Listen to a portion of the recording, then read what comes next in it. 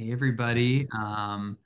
Give us about 1 minute and we will let folks once the slow trickle starts to come to about a halt, we will get started. Awesome. 52 attendees right off the bat. Ooh, Great interest and excitement.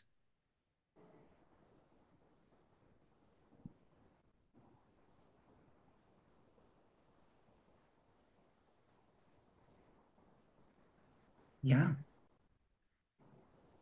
We get a few more coming in. So 30 seconds or so, everybody.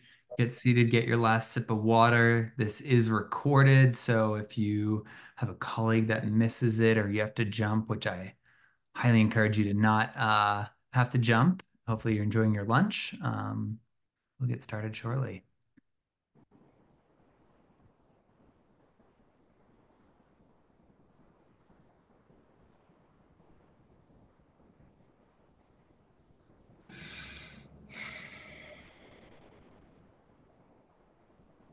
Right. I think we're at critical mass. We've got a great show.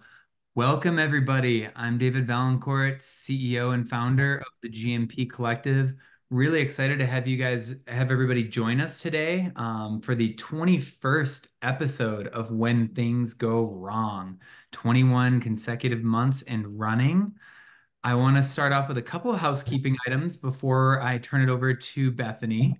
First, there were some great questions received during the registration process, but if during the conversation any inspiring questions come to mind, throw them in the Q&A. We've got the Q&A feature there. You can ask them as yourself, you can ask them anonymously, and we'll do our best to answer them during this webinar. This is for you guys, the audience. This is all about education and value. So take your burning questions. We've got some great expert panelists in the hot seat here and throw the questions out there. As I mentioned for folks that were joining a couple of moments ago, this is recorded and will be available on our website and our YouTube channel, as is all of the previous 20 episodes. So be sure to share it around with anybody that may have missed it. And we will also be sending out an email with the highlights in the next couple of days after this webinar ends. So without further ado, final thing, we are going to stick to a strict 1 hour. I know everybody's time is valuable, so we will start wrapping things up about 5 to 3 minutes beforehand with the final question so that everybody can get back on with their day. And with that, Bethany, I hand it over to you, ma'am. Thank you, David, and thanks everyone for joining us for this episode on ensuring integrity. I'm happy to be your moderator of When Things Go Wrong, where we discuss various challenges and issues within the cannabis industry with the aim of offering valuable insights, tips, and solutions. I'm the Director of Content Strategy and Market Growth here at the GMP Collective, and I'm excited to continue working with experts in the cannabis and hemp industry. Feel free to contact us to learn more about our services, including technical and strategic advising, client referral program, and webinar sponsorship opportunities. Plus, I have to mention briefly, the ASTM USP workshop is happening in Philadelphia on June 10th. It is free for ASTM members or $115 for the public, but that's the same cost as a year-long membership with ASTM, so we encourage you to join. Please join us in Philadelphia. It's right around the corner. All right, without further ado, we're getting started. You all know David Valancourt, CEO of the GMP Collective and co-founder of S3 Collective, as well as vice chair of ASTM International Committee D37 on Cannabis. Joining us today for this episode, we have three really great guests. Let me start with Yasha Khan. He is co-founder of MCR Labs. He leads the organization's data and brand initiatives. With more than a decade of expertise in cannabis testing, Yasha ensures MCR's status as one of the industry's most trusted cannabis testing laboratories.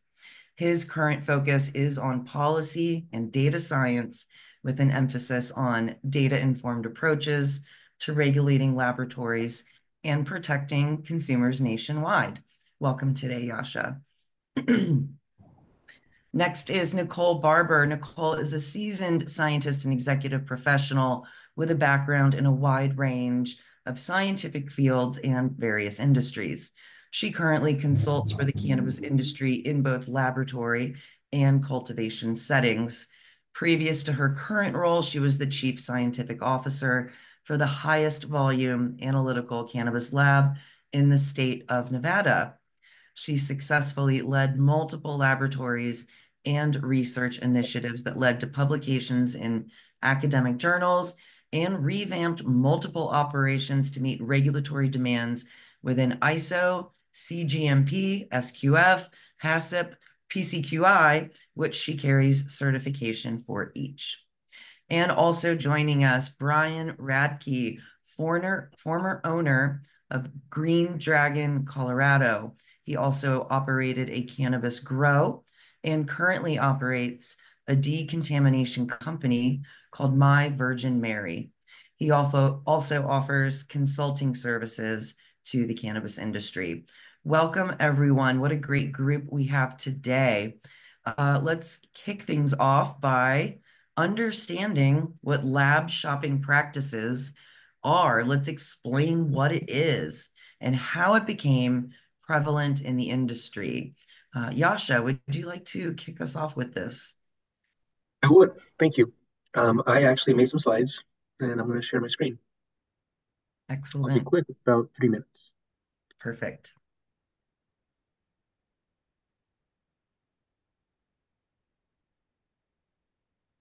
Okay. Um, so many cannabis consumers choose flowers based on the amount of THC those flowers contain.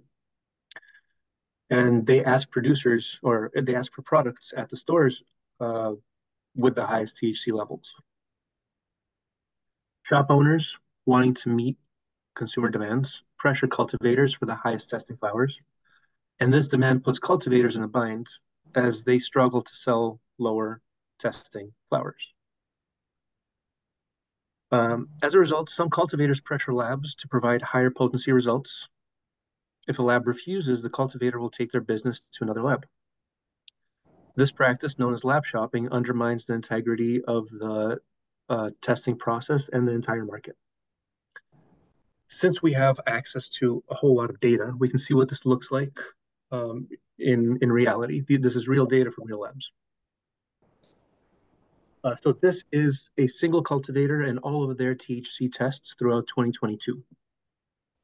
They use two labs, one lab in blue and one lab in orange, and they switched labs at some point in April. The moment they switched labs is the moment that their THC increased by 28%.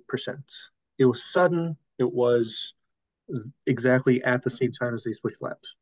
And of course, you can say they could have changed something in their cultivation, but we can take a look at um, every cultivator that switches to such a lab and every cultivator that made this switch, they had a tremendous increase in potency.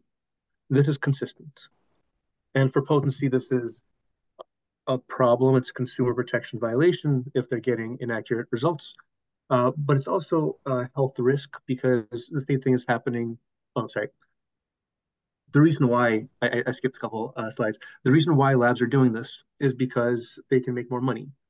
Labs that offer higher potency, they increase in market share relatively rapidly. And this happens year after year. And this is in Massachusetts, annualized $6 million that they increase in market share. And with safety screens, we see the same thing. Um, a cultivator, the moment that they switch labs, is the moment they never fail again. And here we have a um, cultivator and all of their total yeast and mold tests throughout a year. On the left, they're testing with one lab, and then they switch labs at some point. And that's the moment at which they switch from having a 14% failure rate to never failing again. And this happens not only to this one cultivator, but to every cultivator that switches to this lab. Each line here represents an individual cultivator. On the left is their failure rate at their previous lab, and on the right is their failure rate at this lab that they moved to. So the benefit of switching to such a labs is obvious, I think. And the reason for doing so is it's a competitive advantage. Excellent. Thank you for sharing that. Nikki, please feel free to jump in and add your perspective on the definition here of lab shopping. Yeah, Yasha covered it pretty good. I mean, that is exactly what it is when a cultivator is unhappy with the results, whether it comes to the microbial testing or the potency testing, or sometimes even terpenes. When they're unhappy, they often will switch labs and see things as what Yasha showed very clearly on those graphs. You can see the trends. Certain labs will produce certain results that are more favorable, and they tend to get more clientele. But, I think it is starting to shift, thankfully, where people are looking more for consistency in the data, which is what we want. People can see real results when there's consistent data, and not, I mean, it's unreasonable to think you're going to pass microbials all the time. So obviously, as soon as you see a 0% failure rate, that's a red flag.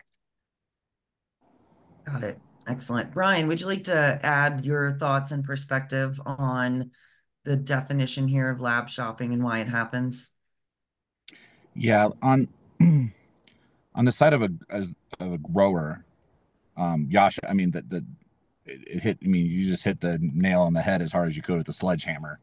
Um, I mean, I'm sitting here, I'm watching it, and I just it's there's a lab that was in Colorado. And we're not going to name names. It went out of business a little over 2 years ago, and everybody knew if you went to that lab, you were getting anywhere from, you know, 20%, but then you go there, you're getting 28%. I hit 36.5% from that lab on certain genetics, which shouldn't really be happening. And then I would take that exact same genetic to another lab and I would hit 20%.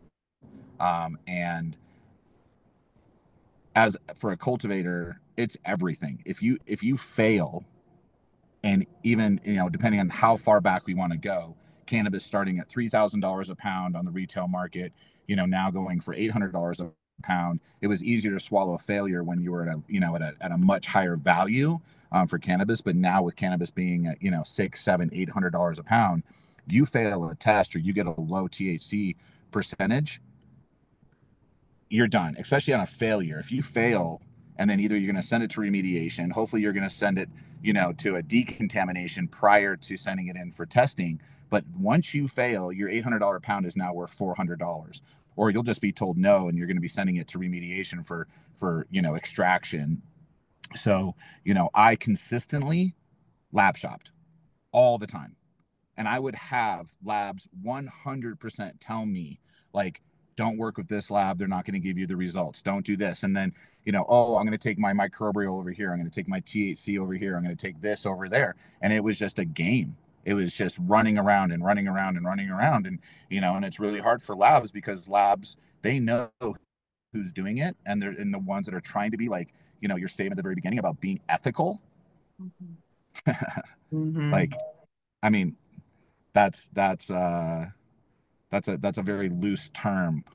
I mean, Yeah. there's a lot of people that are trying to hold that bar and trying to make that happen. But as a grower, when pounds were over $1,500 or $2,000 a pound, as a grower, you're like, you're willing to take risks. And so whether, I know we're going to get further into this later into the meeting about different risks that growers are taking and where we take it. But when you have everything on the line, you're going to lab shop to get the highest test results, because just like Yasha said, these dispensaries, they're not educated. And that's one of the biggest things that we consistently do is educate. Oh, I just want something over 20% THC because that's how I'm going to get as high as I possibly can get. It's just so far from, the point, but everybody buys cannabis off the THC potency amount. So, as a grower, that, oh, I grew this banana punch and it's only 18%. It's just as good as something that's, 25 or 30%, but the education is not there. So people don't understand it. Right. And Brian, you've been in this industry for nearly 20 years and you've seen it all. And we've been talking a bit about THC inflation. There's also another category like moldy, bug infested product, which has major safety concerns for consumers. Can we touch on that briefly? Yeah, when I had Green Dragon, the testing was just starting to come, but it wasn't like mandated. So we had no clue. I mean, growing up, a native of Colorado, I remember one of my first trips as a kid was to drive over to Paonia to get some like Paonia purpleizer, and you never thought about that. You never thought about like, oh, microbial loads, or what am I smoking? I just knew I bought it from some old head in Paonia. That was okay. And so as microbial started coming, that was right when we sold the company. And then, I took a hiatus, started a new company up. And the very first harvest, man, I would have spilled a plate of spaghetti on the ground and fed it to my grandma. And we failed. I think we failed at 11,500. And I had no idea what was going on. I was just like, this is, I just didn't understand it until I really started talking to some professionals about, okay, what does it mean? You don't go to Whole Foods and buy organic apple and light it on fire. You're lighting cannabis on fire. And what is it really meaning when you're smoking infested cannabis? I mean, with my company, My Virgin Mary, who does decontamination, I have seen product come through our facility that's 2 million CFU. Like, and we can clean it and we can get it to pass. Do you still want to smoke it? I and Right. I'll give a little plug. We use the rad source technology, and if the machine is done and run right, pretty much you will pass. Every single person will pass. But then there's standards past that. We'll run the product and it goes back to the dispensary. What are they doing with it? How long are they keeping it? How quickly are they sending in the test? Are they putting it back into a cure room that's 90 degrees and 80% humidity, and reinfecting and not reinfecting, better word to say is recross contaminating the product again? We see it all the time.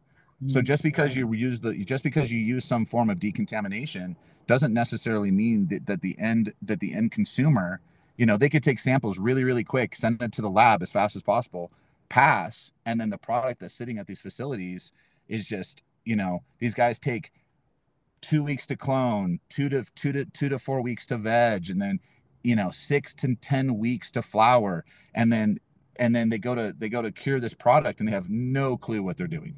Mm-hmm. Absolutely. We now, I mean, I'm spending more time educating now, trying to help.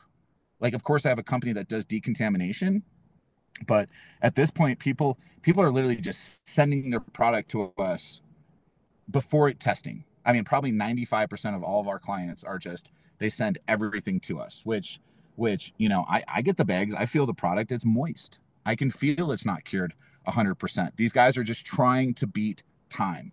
They're trying to get the product on the shelves as fast as possible to sell the product. And there is very little concern for the end consumer at the end of the day. Got it. Yeah, Dave? Brian, yeah, if I can jump in briefly, it's clear, right? This is a multifaceted problem across the supply chain. This is not unique to cultivators that have the problem they're stressed out with. Labs are under pressure.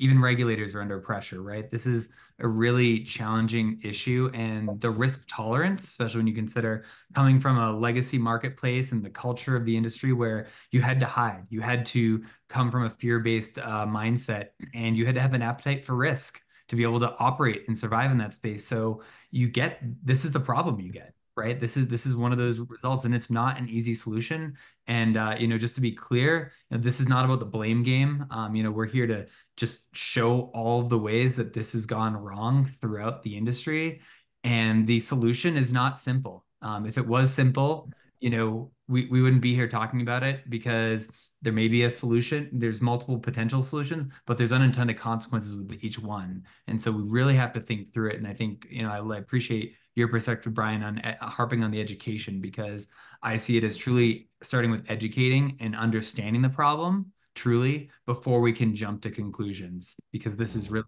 at this point, all about survival and essentially a race to the bottom, which, the last thing I want to say is, when we have this kind of race to the bottom for survival and there's no standards in place, that means there's no safeguards. So we're in a bottomless pit right now. And that's what we've got to dig ourselves out by educating ourselves to come around for the problems to the solution. So back to you, Bethany. Yeah, thanks for adding that. Briefly, Yasha and Nikki, from the laboratory perspective, I just want to quickly cover some of the methods that are used in labs. I've been hearing phrases like dry labbing and peak shaving, which I'm not a laboratory person. So can you put some context to that, please, You want to Yasha? go ahead, Yasha, first? I was going to say Nikki first. Uh, I'll start with one. So there's a bunch of ways. And just before I say the maybe a few ways, cultivator comes to a laboratory and says, I need better results, or we're leaving, and the laboratory needs to make a decision. Do we start cheating or do we lay off our peers and downsize? That's the actual decision that lots of labs have to take. And in order to set up a lab, it's not anyone that can set up a lab can also manipulate results. If you can get accurate results, manipulated results is just as easy. And so multiple labs have been closed across the country for dry labbing, which is just writing in whatever result you want. And that's relatively easy to catch because people are really bad at generating random numbers. And when someone types in numbers, they type in, let's say, the number 4 much more often than would appear randomly. So they've been caught that way. Another common way that there is manipulation is testing into compliance. This is you get samples and you test them for microbiome and it fails. Let's run it again. Let's take a sample from here, from here, from here. Keep running the sample until you get the passed result. Okay, you got a pass. Let's send that in. I can keep going down the list, but Nikki, if you want to jump in. Sure, and those are definitely some big ones. Some of that has been removed, at least in Nevada, with the regulations. I know, our regulatory agency here is pretty strict and on top of that, and they're seeing those patterns. And I think that was the problem in the beginning of this industry is, the people who were doing these inspections, or there was no one doing them, didn't know what data to look for when they were inspecting the laboratories. So people were getting away with that more because all you have to do is look at the instruments data that's stored in it and know if it compares properly to the data they're reporting, right? But dry labbing is a big one. I know several people have gotten closed before in Nevada before the regulators kind of picked up on what was going on. But yeah, so it's unfortunately it's pretty easy right now in the industry. Most states, especially the newer states that are just getting started, to manipulate those results, and the growers are going to look for it. And I get it, the growers are going to go where they have to go to make their money too. So we're just creating an industry that's pretty volatile and cutthroat by allowing these processes and setting those standards, Yeah, 100%. I mean, I've been to labs, not only Colorado, New Mexico, Arizona, Oklahoma, and there's only 2 labs in all of New Mexico. 2. One of them believes in failing people for microbials and aspergillus, like just runs the test, does whatever the test says, that's what they get. The other lab does not even believe in microbials. She 100% will tell you that microbials are not bad for you to smoke. They don't harm you. I sat in the office for, I thought she was going to kick me out of her office within the first 10 to 15 minutes because we started getting in an argument about it. We finally became buddies. My wife and I were there for almost 2.5 hours. And on her desk was a sticky tab that said, if I would have tested it 3 more times, I could have got that company to pass. See, and that bothers me a lot. That's said a lot in the industry. It's like, oh, multiple tests, right? Well, there's a line between testing multiple times to get the result you want or testing replicates to confirm your result. And people need to be educated. Once again, we come back to that education, right? If you see multiple tests and multiple results in laboratory data, that's not always a bad thing. It depends on what they're looking for and why they're doing those multiple tests, because it is standard practice in any type of excuse me, I'm getting over a cold, scientific research to do replicates, usually in sets of 3 to confirm your results. And a good lab or a good scientist would look at those results and say, okay, well, I have this number and I have this number and it's very close. And then I have this number and it's pretty much close. And then take the average because they're within a certain range that's so close together that you can say, okay, we're basically confirming those results. And a good lab will also say, okay, I have this number and it's this this low number, and then I have this really high number, and then I have somewhere in between, then you should not say, okay, well, let's take the best number. You should say, either my testing's wrong, I'm doing something wrong here, there's an error in the process, and then research what's going on there instead of just saying, oh, well, we'll just give the best number. So, replicators are done for that reason, because contamination does happen. Human error happens when they're pipetting different volumes to do the extractions, So those things need to be looked at on a truly scientific level to get accurate results. But yeah, most people are just testing to get the result they want multiple times. Well, as well too, in New Mexico, they use BioTrack, and even if you fail in New Mexico, there is no place to even put it in the BioTrack that the company failed, like nowhere. So these guys, it's still the wild, wild west. And so a lot of growers, they'll fail, they don't believe it. And so they'll just go ahead and sell it because they're like, oh, there isn't a problem here. I'm about ready to, I can't even pay my power bill at the end of the month. And so, they have to sell the product. And then, Oklahoma, I believe June 1st, Yasha probably, speak more on this, but they're going to have what's called lab standardization in Oklahoma starting June 1st. And this is trying to get all the labs to use the exact same type of equipment, to have standardization of how they're testing for THC, microbials, so on and so forth. But I spent about almost a week there not too long ago. And I was shocked. I mean, just shocked on people not even caring if they passed, if they knew they were going to fail for microbials, and they're literally going into these labs trying to test for high THC numbers, because that's the only way they're selling their product to remediation companies. The higher the THC number, the higher number they got for their product they were selling. And I was like, hey, I can help you. I can decontaminate this product prior to testing. And they didn't even want to listen to me. They're like, oh, I sent to this company. They ruined my product with decontamination because they were using like RF, which, ionizing is basically the same thing as a microwave. And I was like, and they're like, it's heating it up, it's decarboxylating it. And I'm like, what are you using? And so many people have already gotten so screwed over as growers that they're afraid. They're literally afraid to even look at something else, because whether they're owned by somebody else and just telling them what to do, especially in Oklahoma, I'm seeing that a lot, or they've taken in so much money that they just don't know how they're going to pay their bills. So whatever they can get per pound, they're pushing it as hard as possible.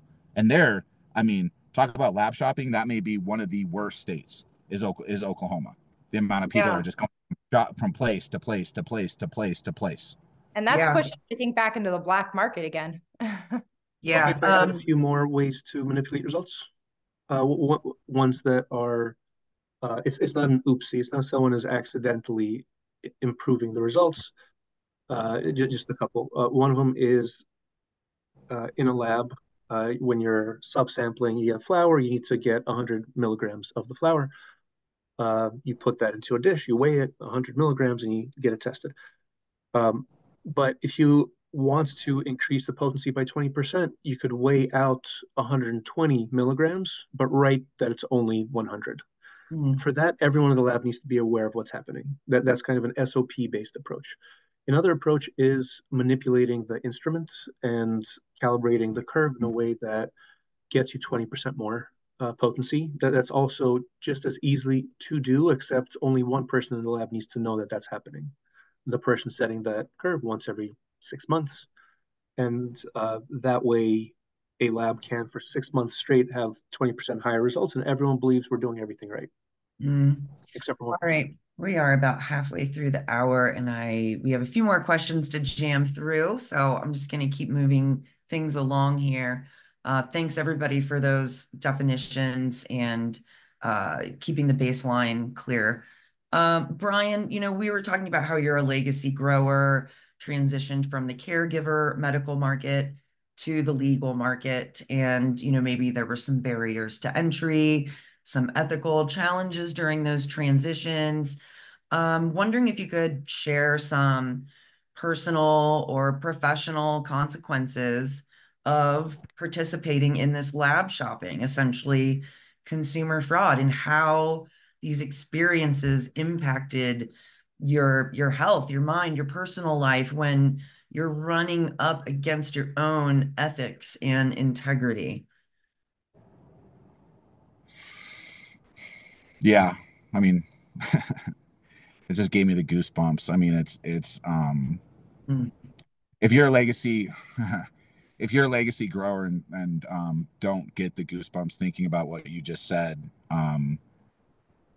you probably haven't been through the thick of it and understanding, putting your blood, sweat, and tears, whether it's just your own money, your family's money, or when you were just kicking ass and took money from an investor because they saw you, making well more than 100% profit month after month after month after month.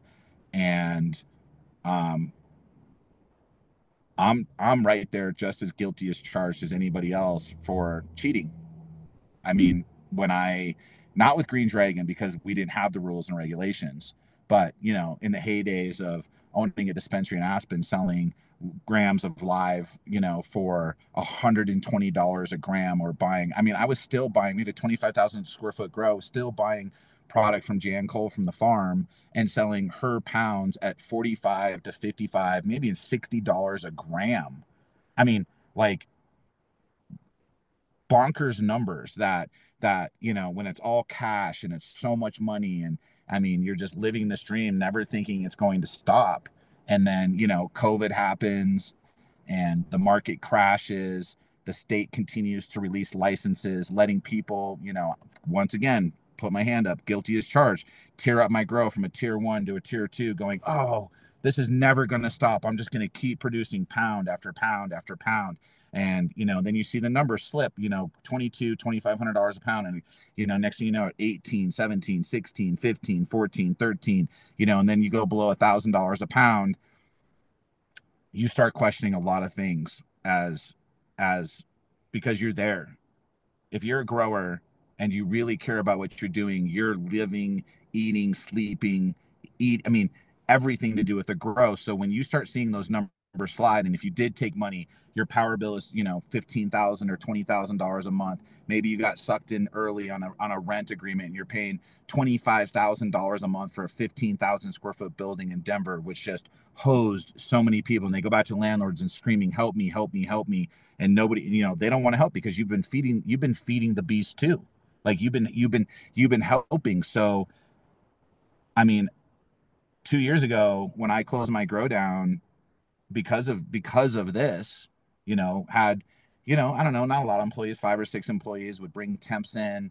And when you start seeing yourself not paying your bills, not paying your power bill on time, you know, I went through some.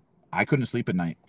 I literally, I got a super serious case of vertigo. My wife and I almost got divorced. I moved out of my house. At one point, found myself at the Chatfield Reservoir with my Glock in my lap, and it was brutal. And this is what, the state got up to what, almost 1,000 grows, and then now we're sitting around 500, and it's going down even further. And I mean, there's guys that have committed suicide, and I mean, it's crazy. It's it's heavy. And Yeah. so, I talk to people, I mean, just like me, legacy guys have been in the industry for 10, 15, 20 years and are just like, Brian, what do we do? And I hate to say it, I'm like, bro, shut down.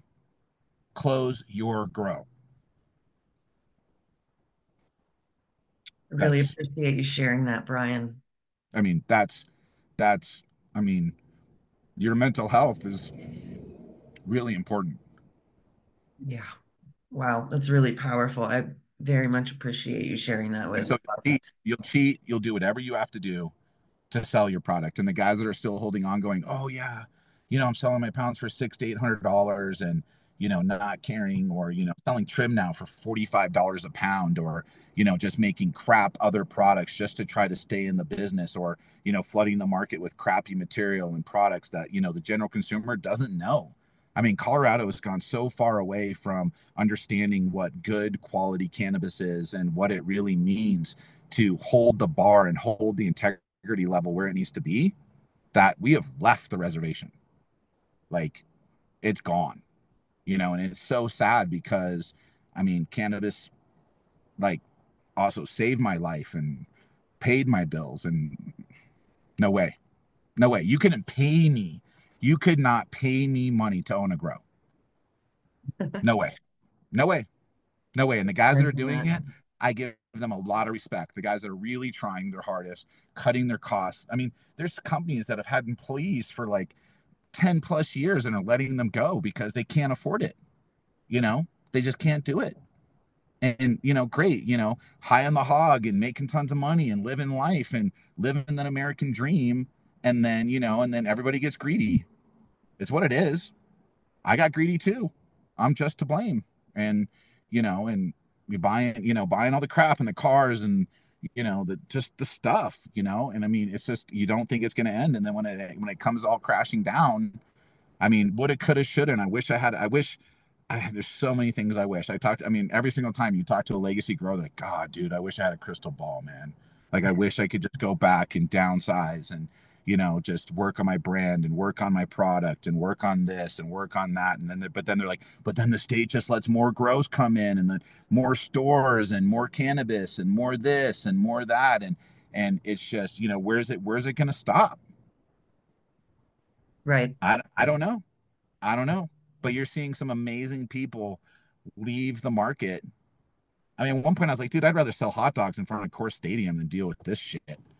I mean, part of my French, but like, I just was like, this isn't worth your mental health, And yeah, you have to tighten up. You need to know your numbers. You need to know what it costs you per gallon of nutrient. You need to know every single penny. And maybe, that's where we're getting to. And we're getting to people really understanding and not going, oh, well, I just lost a harvest. No big deal, because I can make so much money on the next one. And, no big deal and no big deal. And, everybody knows what happened in Colorado, 14, 15, 16, when all the growth shut down, when, there was that consolidation. And then, when medical transitioned to retail, and, and there's always these bumps and these hurdles. And I think that's one of the biggest ones we're going through right now is like the super tightening up, everybody really understanding, like, man, the heydays are gone. And, what does it mean now to be a cannabis entrepreneur and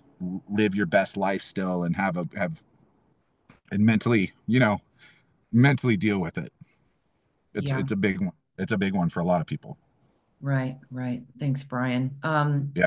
Before we move on, Yasha and Nikki, would you like to add anything to the idea about, the personal ethics that people run up against when participating in these methods? Yeah, I mean, I think again, it comes back to the education that we need to change this industry. People are looking at this as a quick cash industry, get in, make their money, and get out. And that's where a lot of the ethical mistakes started to come into play too, and the corruption. And now, the industry is becoming more of an established industry. And I think we need to start looking at it as an agricultural industry rather than a quick cash crop. And I think that will shift a lot of the corruption. I mean, corruption is going to be there always in any industry, right? But if you look at cannabis, start looking at it as like an agricultural crop and start putting in those same regulations and those same standards of testing for pesticides, testing for microbials.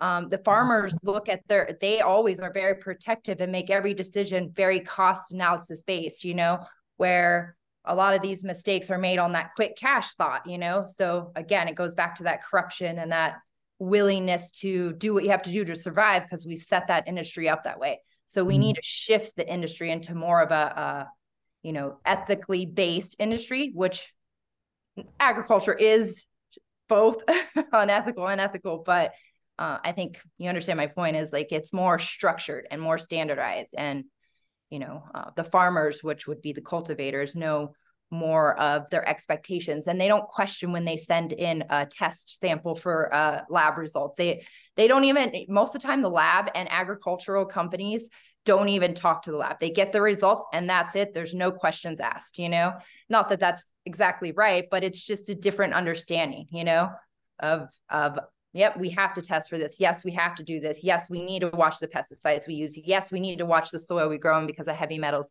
All of those things are considered, where it's very new to this industry. So we're trying to cut corners to get around it because people don't understand it. Yasha? Yeah, it's as I already said, a cultivator comes and says we need higher results or lower failure rates. We have to make that decision, and both of the options are bad. And that's the question of ethics: is which of the two bad decisions, bad options, do you take? Do you Mm. start, manipulating your results, or do you lay off your peers? And a lot of labs have closed. A lot of um, most have downsized, and this is a constant question that has to be answered. But in a lot of labs, um, they cannot be dishonest because most of the folks that work for that lab will leave that the day that they realize that there's dishonesty. Mm. Mhm. All right. So if we're going to address this issue, or at least attempt to in this 1 hour or less webinar, what steps do we believe should be taken to address these issues of lab shopping and consumer fraud? And at what point would we feel there would be enough fixes to the issue that it's no longer a problem? And what does that mean?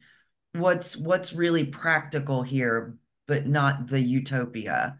Yasha? Um, so as Brian was saying, and as Nikki was saying afterwards, like farmers need to take costs into account, need to be very rigid on how decisions are made. Right now, if there is no disincentive to dishonesty, if there's no risk to uh, defrauding consumers, all it is just making more money, then why not do it? There are states that are much better than others. There are states that have closed down multiple labs for manipulating results. There are states that have had more recalls than other states. Those are the states that have better data, that have less manipulation. And it goes one on one with the disincentive to dishonesty. So it's not that 10 years ago, rules, regulations, enforcement policies were set in without having any information. But we're 10 years into this industry, and we've had 37 different experiments in each different market to see what works, what doesn't. And it's not oh, we still don't know, we don't have any information. We have all the information we need to see which states did it right. Make data publicly available so that data nerds can get in there and start loudly chiming the bells and saying there's fraud happening. Do off the shelf testing. This checks whether the regulators are, making sure that everything's good. Make the results from off the shelf testing public, and do real lab audits. And that means an auditor walks into a lab, both tests two things. One is, can the lab be accurate? So they bring in a sample where they already know what the results should be. And the lab tests that to see, can they get an accurate result? And also get the lab to, at the same time, test 10 or so samples that they recently reported.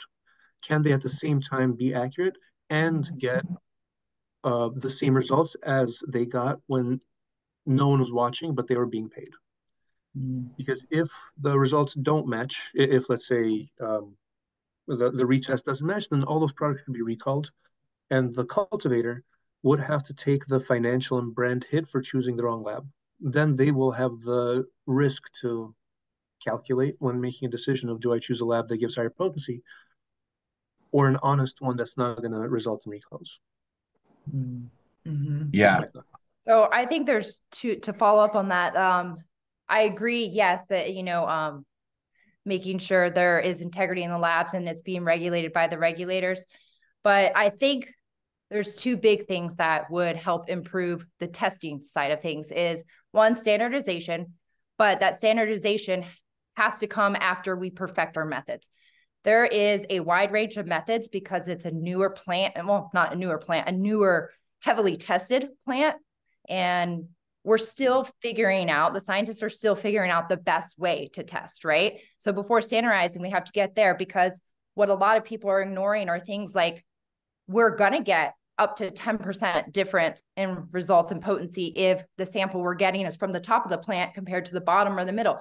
There's a range in where the sample can be taken, and we're throwing all of these plants in a room into one big lot and then dividing it. It's all mixed together, and that can really skew the results of accuracy of what we're testing, right? So we need to overcome some of those things and get more standardized and understand the methods, and then collectively use the same methods.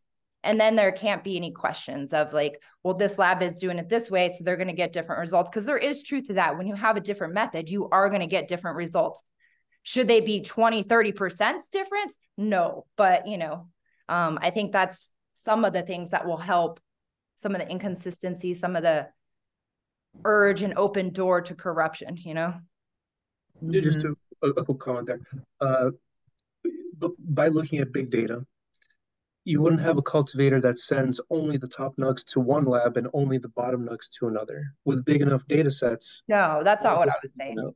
No, I understand. I just want to make sure that although there is inhomogeneity in the flower, that inhomogeneity shouldn't lead to, on average, different results from labs. It depends on how it's collected, it depends on each state and whatever. So like in my experience, what I've seen is, you're taking a room and putting it all together, the strains, you have maybe 20 plants of this strain. So then you harvest that and that all goes into one bag, and then it's all mixed up, and then you separate it into the lots that we have to pull samples from. During that process, you could grab, you're putting plants all together, you're grabbing this one that was in the corner over here, and this one, it might be different results because of the light exposure, the air exposure, all those different things will affect potency results. And that's proven. So, if you're putting that all into one bag, and this lab goes in and they grab whatever the regulations are for that state. In Nevada, it's 10 grams, 10.5. We usually grab of that bag. You don't know what nugs you're going to be grabbing from that. So you could be grabbing some that are from the plant in the corner, some from in this corner, some from the top, some from the bottom, and that will change the results. And it won't change the average per lab. What? The lab averages, that would not affect lab averages. As in, you wouldn't get one lab that consistently picks flowers that are 10% higher than another lab. They don't know. Yeah, they don't know. But they're just still being sent what they're being sent. Yes. I agree with both. The labs usually, well, in Nevada, the labs collect it themselves. So they can't send us. We go and collect it, and it has to be completely random. But that's still that variety of flower that is going to be the nugs, the colas, is going to be random. It's not intentional. They're not consistently trying to send this or that, or we're not grabbing this, but it all gets put in the same bag, so that, and I've seen that many, many times where I can go and I grab from the same bag. I tested this from different labs throughout Nevada, cultivators. I could grab from that same lot, depending on where I grab in the bag, I get slightly different numbers. The method is exactly the same person performing it, the same solvents from the same lot numbers, everything very controlled, and you can get different. I completely agree with you, 100%. What I'm saying is you can't consistently always pick the highest ones for one lab and always the lowest for another lab. If you always get, on average, much lower at one lab and much higher at another lab, there's differences within the lab. That's not sample selection anymore. Absolutely. I'm saying to standardize and remove some of that misunderstanding, because people are going to get confused at those results. So yes, when you could see a pattern, a trend with one lab, absolutely, that's questionable. But to deny that there are going to be variations is not accurate, right? So we have to remove that, because the education, right, is lacking in the public. So they're going to look at that, or cultivators that aren't as educated as the scientists on those results and how to interpret the data are going to look at, this lab got this and this lab got this, and neither one of them are cheating or doing anything wrong. They just got a slightly different sample or have slightly different methods. So those things have to be considered too, to remove the corruption and give a fair shot, is all I'm saying, Nikki and yes, it a trend of a lab where they're, like you showed in those graphs, there's obviously an issue there. And can I jump in, David? Yeah, I'll give you a check. Give me 15 seconds here.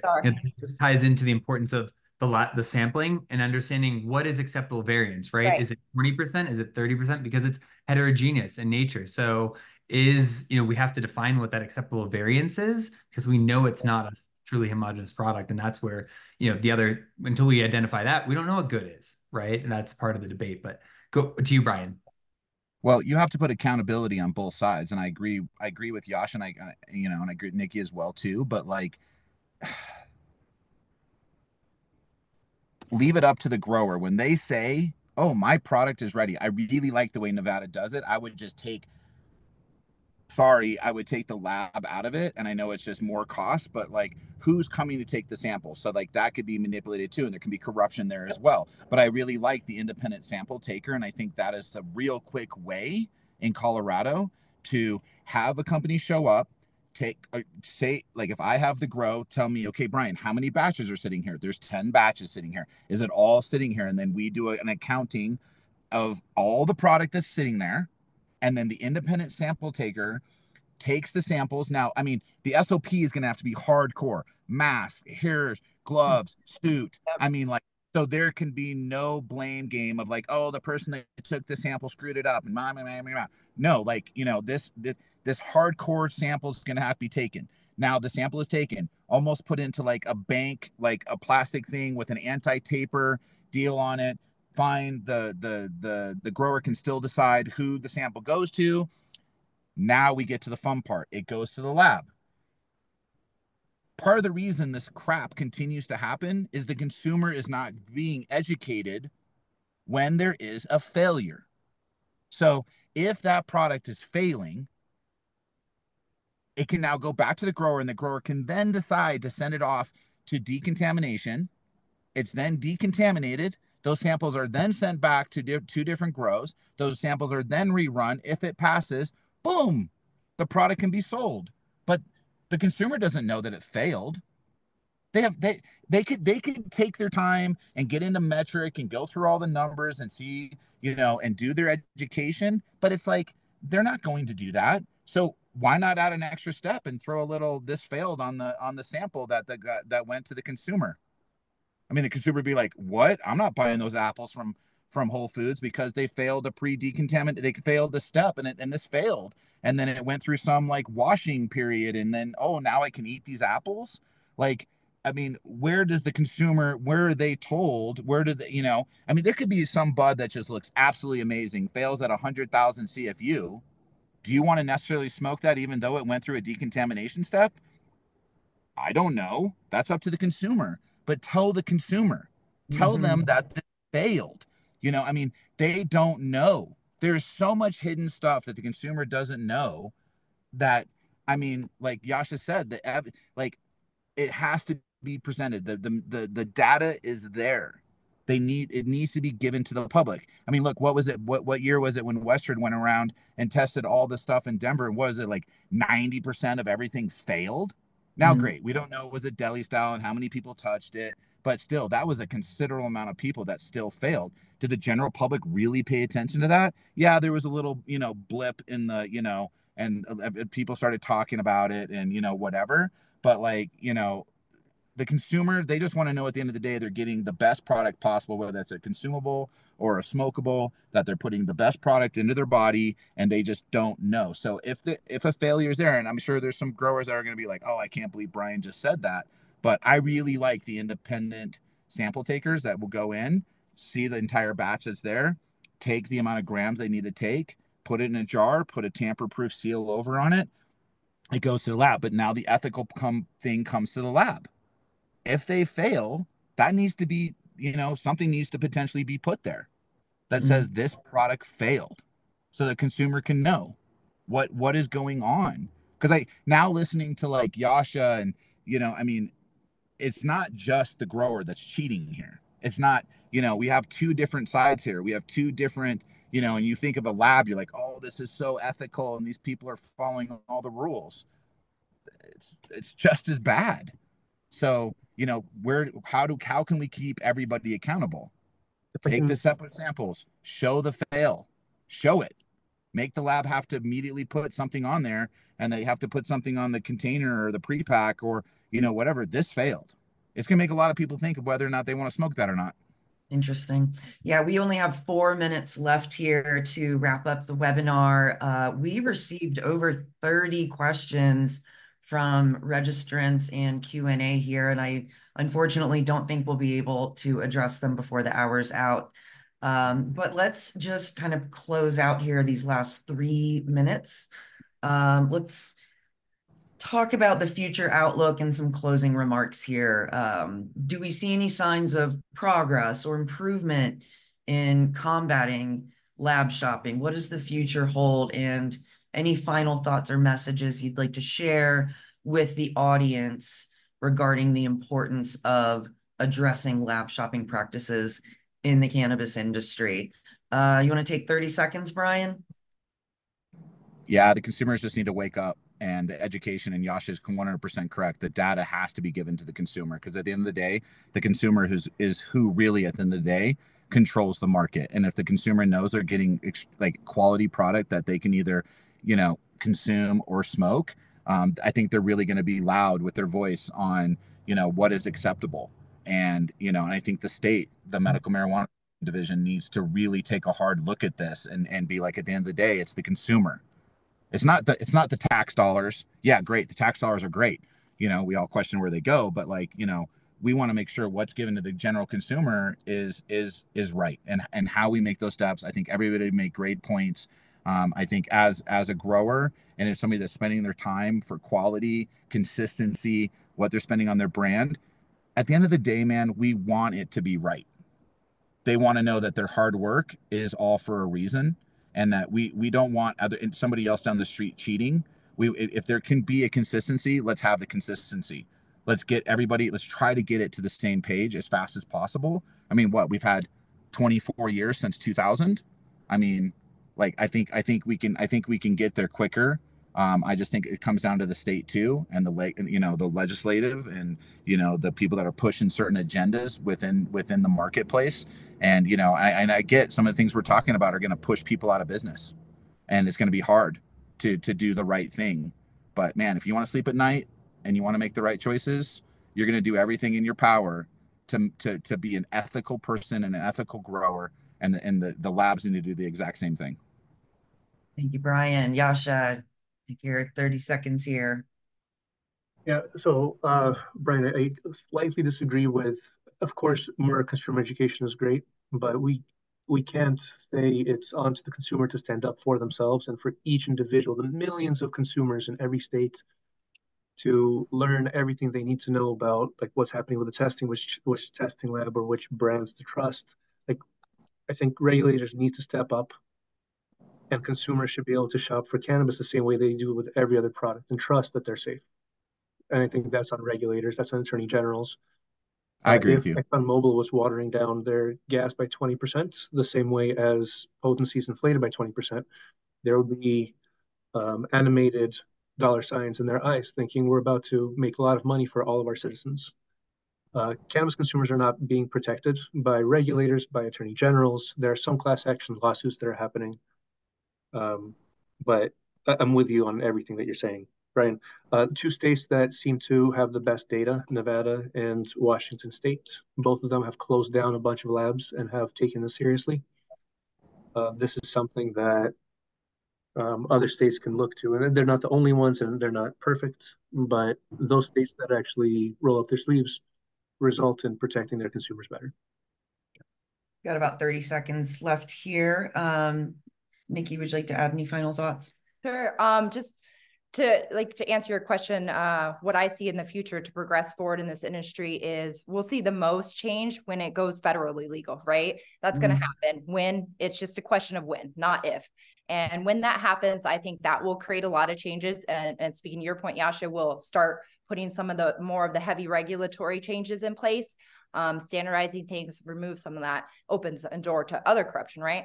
But the other thing that I think should happen, and it might happen when it's federally legal, if you can separate the markets, right, into medical and recreational side of things, because, consumers that do it recreationally, it's like smoking a cigarette or drinking alcohol. And those regulations are much different than something that needs to be used medically. And I think doing that would help a lot of these issues as well. We hold the medical product to a much higher standard, like a pharmaceutical, where we allow this recreational market to exist and coincide with it and have a little bit looser regulations, I think will allow a successful business industry where people can succeed financially and still meet those ethical demands on the other side. So, I mean, just an idea. Yeah. Thank you all so much. As I mentioned, we received 30 something questions. We will try to put some time aside in the next few days to answer those in an email that we'll send out to everyone who registered. So thank you so much for attending. Thank you, Yasha, Brian, and Nikki, for sharing your perspectives. And thanks everybody for attending this webinar. This has been really great, really eye-opening. David, would you like to say anything before we wrap? I will just reiterate the thank you. And I would say the solution starts with these types of conversations, right? And let's have regulators involved. Let's have law enforcement involved. We need to share information, share knowledge so that we can start to really understand this and get to the solutions. And I am just so grateful for you guys. This was a heavy one. So thank you. It really was. All right. Thank you so Thank you, much. everybody. Head to the gmpcollective.com to contact us and have a great rest of your day. Adios. See you guys. Thank Yeah. you. Thank you.